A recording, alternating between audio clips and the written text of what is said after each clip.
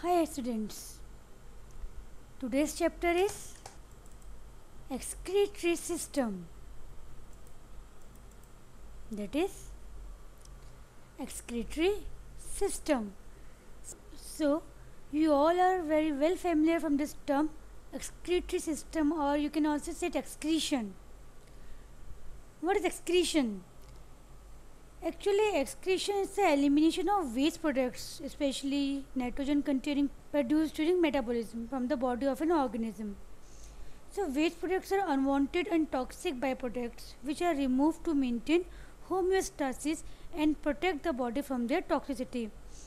You can take the example of jaundice in case of bile pigments or uremia in case of urea. So, defecation is elimination of undigested food residue from alimentary canal, while secretion is a discharge of specially synthesized product, for example hormone by endocrine gland, saliva from salivary gland. So excretion or excretory system regulate the chemical composition of the body fluids by removing metabolic waste and retaining the proper amounts of water, salts and nutrients. So components of this system in vertebrates include the kidneys, liver, lungs and skin.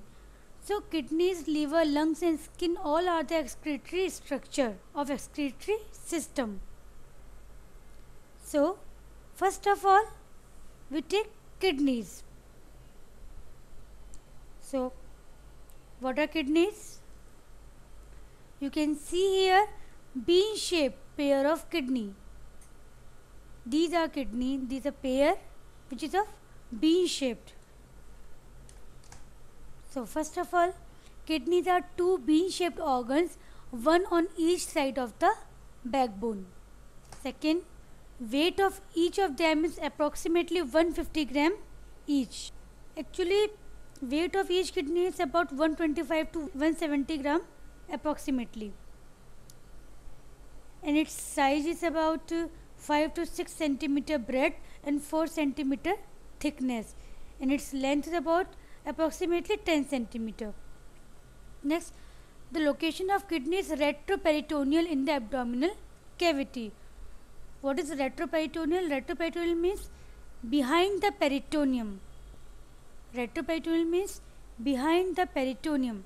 So that is retroperitoneal. It means kidneys are covered by peritoneum only on ventral or frontal side. Next, right kidney is slightly lower than the left one. That is right kidney is slightly lower than the left one. Why it is so? Because liver is present on the right side, which makes right kidney slightly lower than the left one. Next, above each kidney is an adrenal gland. You can see in the picture, above each kidney is a adrenal gland. So it is also said suprarenal gland. The another name of adrenal gland is suprarenal gland because it is situated above the kidneys. Now, here are the different segments of kidneys.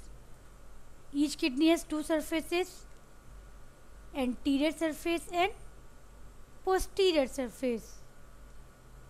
That is back side. This is front side. Next, it has two poles. A kidney has two poles, superior and inferior. These are superior poles or above poles. These are lower poles or inferior poles. Two borders, one convex and another concave. You can see here, this is concave side of kidney and this is convex side of kidney. So two borders, one convex and another one concave. Concave is this one. This is medial one at the medium of the kidney.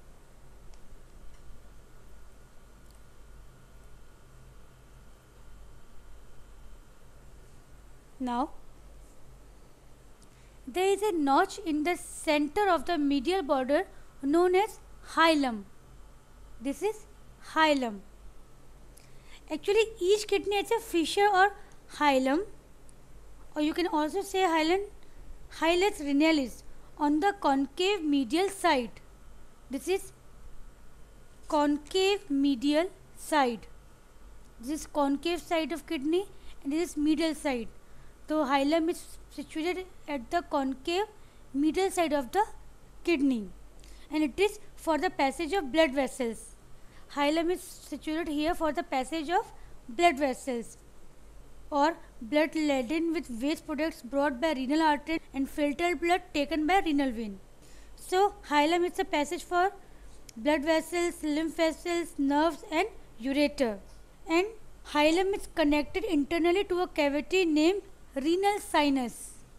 Here is the renal sinus. So hilum is connected internally to a cavity named renal sinus. Next, upper parts of kidneys are partially protected by the 11th and 12th ribs. So upper parts of kidneys are protected by 11th and 12th ribs of spinal cord. Next, covering of each kidney is made up of pararenal and perirenal fat. Actually, each whole kidney and adrenal gland are surrounded by two layers of fat, that is perirenal and pararenal fat. What is pararenal and perirenal fat? Actually, pararenal fat is located external to the renal fascia. And now, what is renal fascia? Renal fascia is a layer of connective tissue encapsulating the kidneys. So, pararenal fat is located external to the renal fascia and perirenal fat is located within the renal fascia. It is also located within the renal sinus. Next comes blood supply of the kidney. You can see in the picture this renal parenchyma, this collecting system, renal artery, renal vein and ureter. The meaning of renal is actually kidney.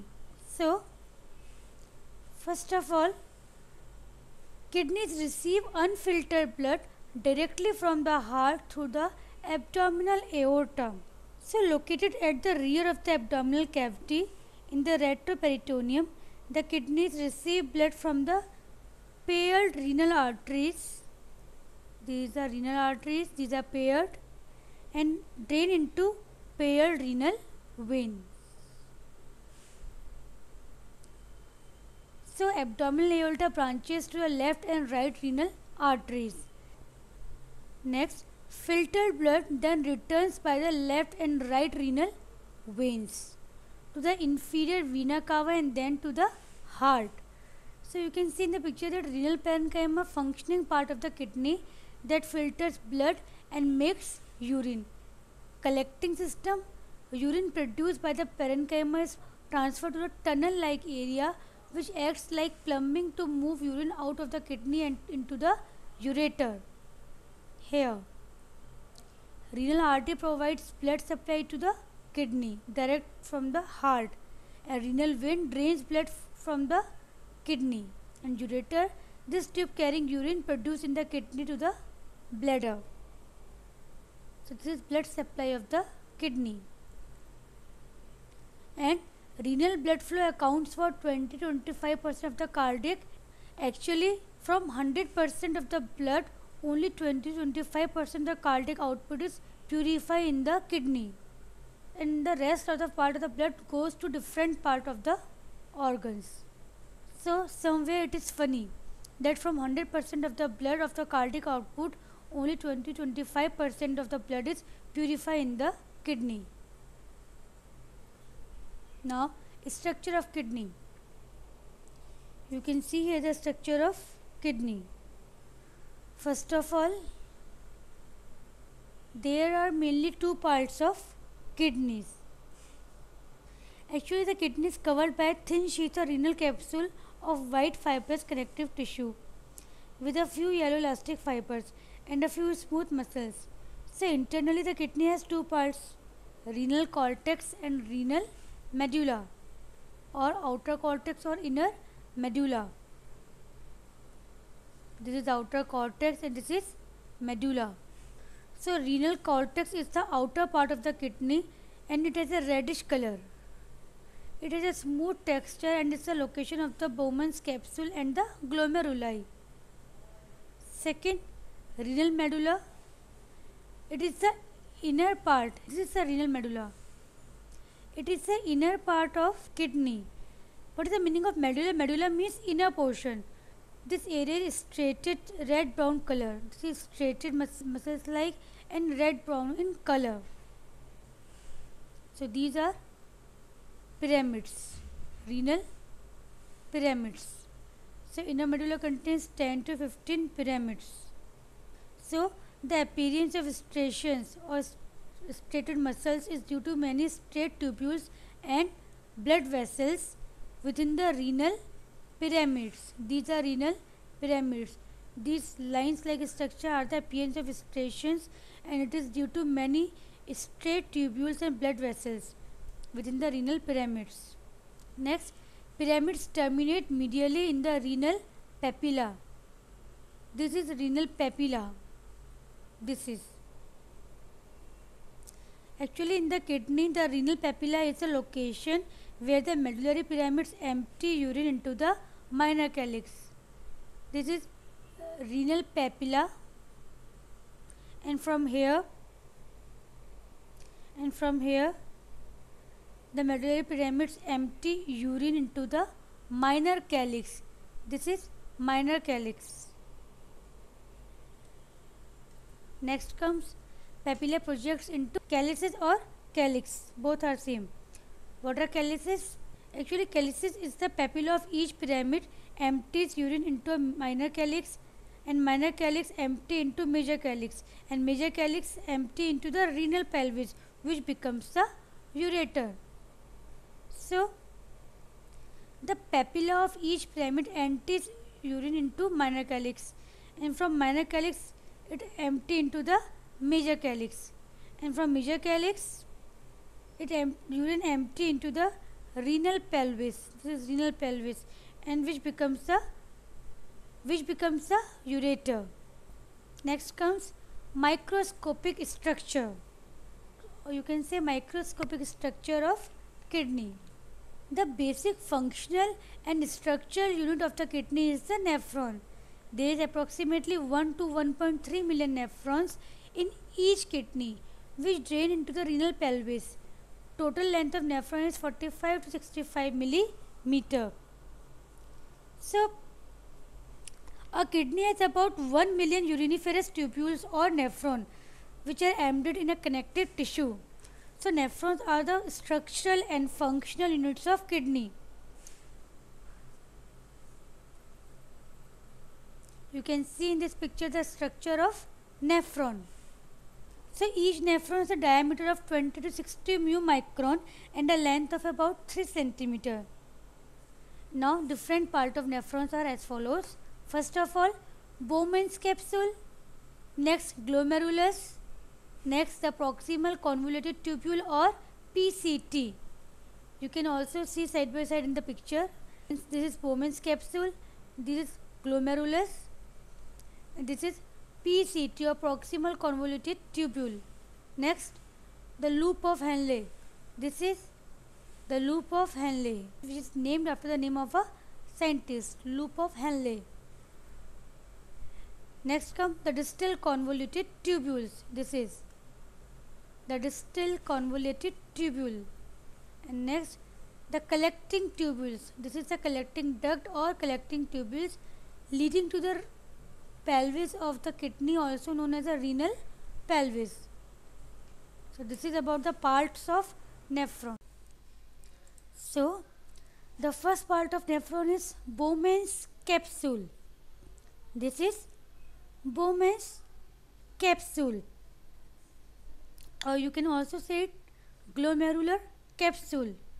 It is a cup-like sac. You can see here it is a cup-like sac. At the beginning of the tubular component of a nephron in the mammalian kidney that performs the first step in the filtration of blood to form urine. So Bowman's capsule is blind, cup-shaped end of uriniferous tubule which has a double wall of thin-walled flattened cells supported over basement membrane. The outer wall is parietal layer. While the inner wall is called visceral layer. The space between the two is called capsular space. The visceral layer is made up of specialized epithelial cells called podocytes. These are podocytes. These are the visceral layer of Bowman's capsule. A podocyte is connected to basement membrane by a foot-like process called pedicels. These are pedicels. So, a podocyte is connected to basement membrane by pedicels, and the spaces in between the pedicels are called filtration slits or slit pores. These are filtration slits or slit pores.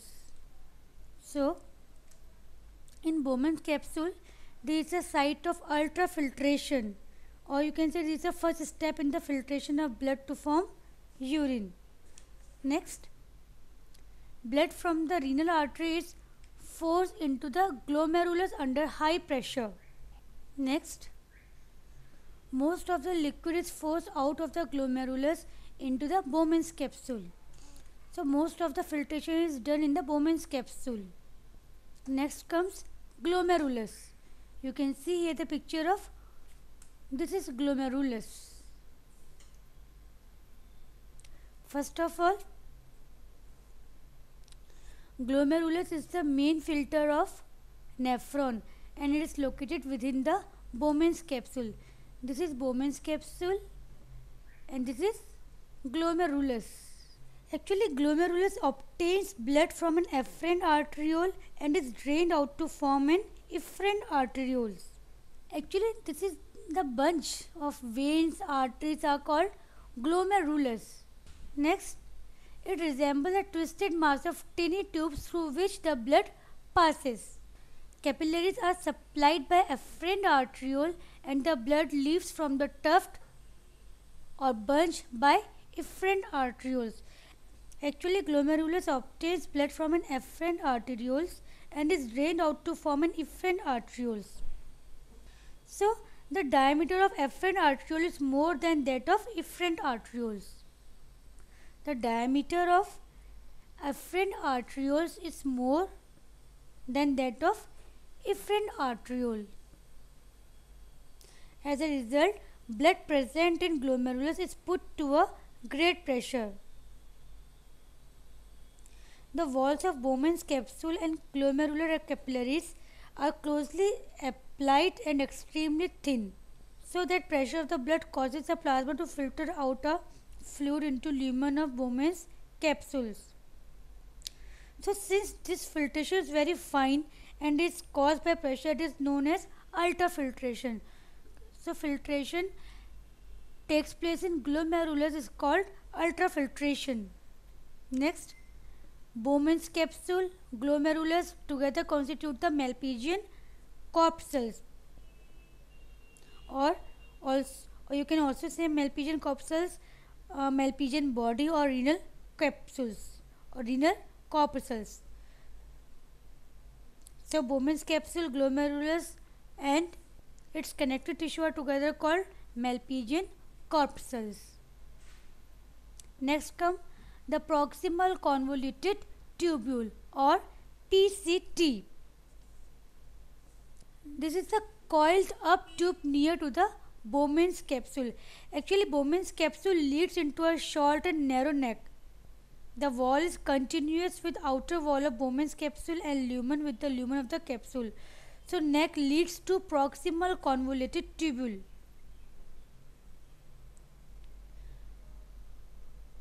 Epithelium is brush bordered. It has numerous microvillas in it for this purpose. Actually, proximal convoluted tubule is lined by cone-shaped cells with brush border called microvilli. And what microvilli do? Microvilli increase the surface area to absorb the water. Next, this is the place where all that useful glucose is reabsorbed from the ultrafiltrate and put back into the blood. In diabetics, the glucose is not reabsorbed and ultimately it comes in urine known as glycosuria. So in proximal convoluted tubule, active absorption occurs in case of glucose, amino acid, vitamins and sodium. Next comes loop of Henle. You can see in the picture this is loop of Henle. Actually, proximal convoluted tubule leads into a loop of Henle or U-shaped tubular part or hairpin loop that lies in the renal medulla. So it has a descending and ascending limbs. First of all, it is a loop-like structure, consists of a descending, this is descending limb, and this is ascending limb, and it lies in medulla. Water is mainly reabsorbed from hair. In renal medulla, the interstitial fluid has a high concentration. As a result, water is lost from the filtrate through osmosis. The filtrate comes to have high sodium chloride concentration. So the ascending loop of Henle loses a lot of sodium chloride, first through passive diffusion in the thin segment and secondly through active transport in the thick segment. So water is mainly reabsorbed from the loop of Henle. Next, osmosis takes place here. Water will pass from a region of high water concentration into a region of low water concentration through cell membranes which are semi-permeable. So the more water is reabsorbed in animals with longer loops. The glomerular filtrate runs in the opposite directions in the two limbs of loop of Henle. In vasa recta, the flow of blood is similarly in the opposite directions in the two limb. This helps in immediate picking up of excess water coming out of descending limb. So this is loop of Henle. Next comes distal convoluted tubules or DCT. You can see here distal convoluted tubule. So loop of Henle passes into distal convoluted tubule present in renal cortex. It is surrounded by peritubular capillaries. So first of all, macula densa. You can see in the picture distal tubule with macula densa. So what is macula densa here? So let's see. Actually in the kidneys, the macula densa is an area of closely packed specialized cells lining the wall of distal tubule at the point of return of the nephron to the vascular pole of its parent glomerulus. The cells of macula densa are sensitive to concentration of sodium chloride in the distal convoluted tubule. These are cuboidal cells. And distal convoluted tubule and connecting tubule constitute the area of selective reabsorption and tubular secretion. So, macula densa is characterized by cuboidal epithelium. This tubule comes very close to its own glomerulus and establishes a close proximity to the afferent and efferent arterioles. Next, at this site, the cells of distal convoluted tubule get modified to become columnar and are closely crowded together. So this part is called macula densa. So distal convoluted tubular secretion is the only mode of excretion in the marine fishes and desert amphibians. The important components of tubular secretion in humans are urea, uric acid, hyperiuric acid, creatinine, ammonia, extra salts, potassium, hydrogen ion, etc. So this is about macula densa. Next comes the macula densa and the adjacent juxtaglomerular part of the afferent arteriole wall are functionally associated, forming juxtaglomerular apparatus. Actually, juxtaglomerular apparatus is a microscopic structure in the kidney which regulates the function of each nephron. The juxtaglomerular apparatus is named for its proximity to the glomerulus. It is found between the vascular pole of renal corpuscles and the returning distal convoluted tubule of the same nephron. Now, collecting tubules. First of all, these are lined with cuboidal epithelium and distal convoluted tubule joined to form collecting tubules. Actually, to understand collecting tubule, first of all, you have to understand connecting tubule. What is connecting tubule?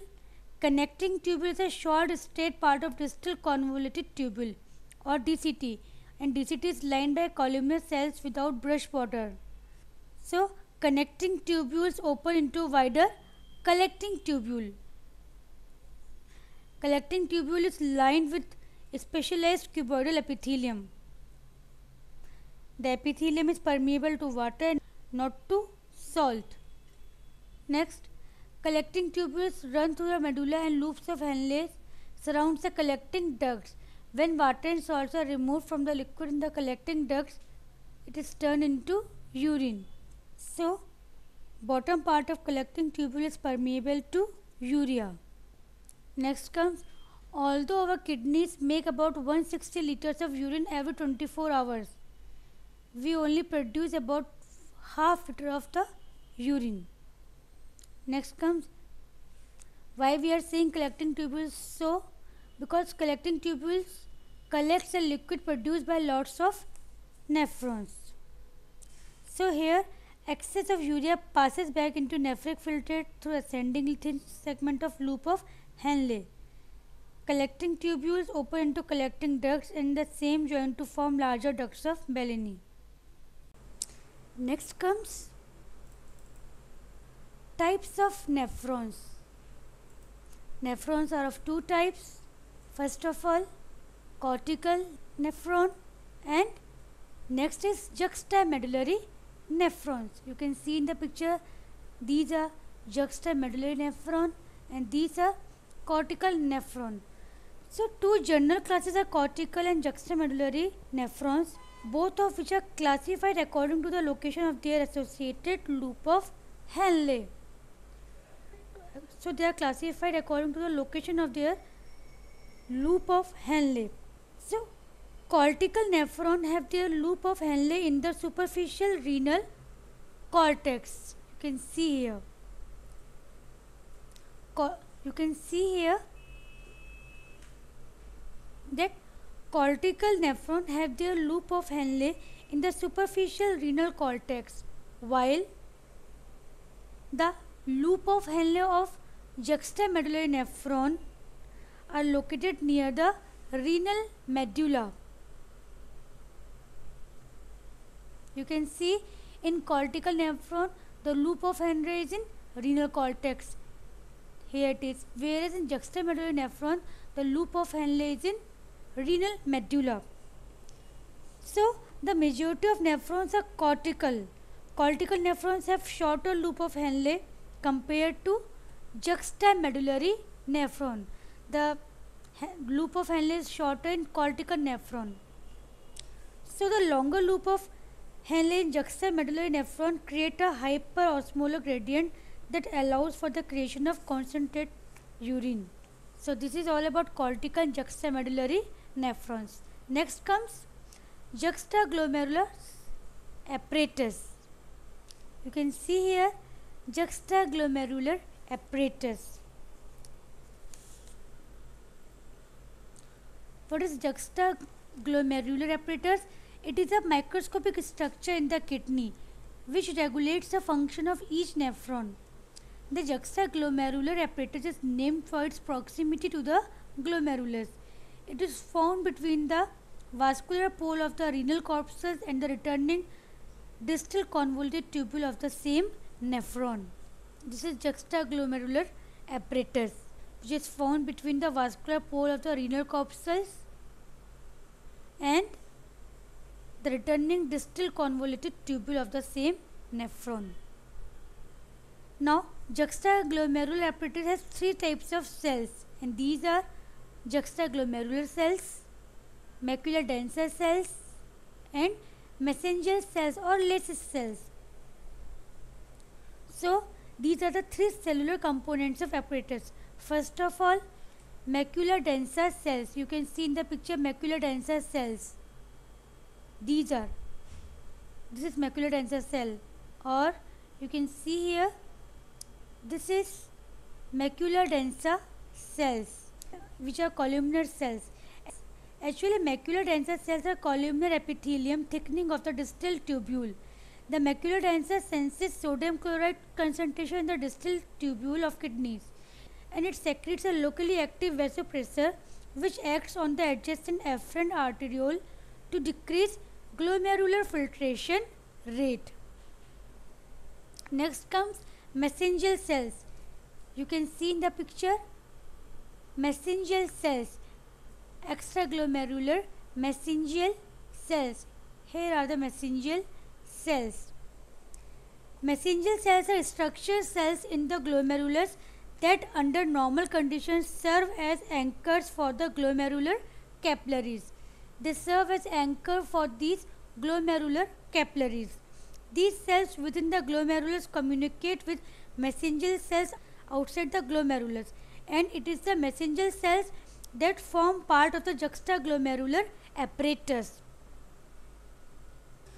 And the function of these mesangial cells are mysterious. They contain actin and myosin, and allowing them to contract when stimulated by renal sympathetic nerves, which may provide a way for the sympathetic nervous system to modulate the actions of the juxtaglomerular apparatus.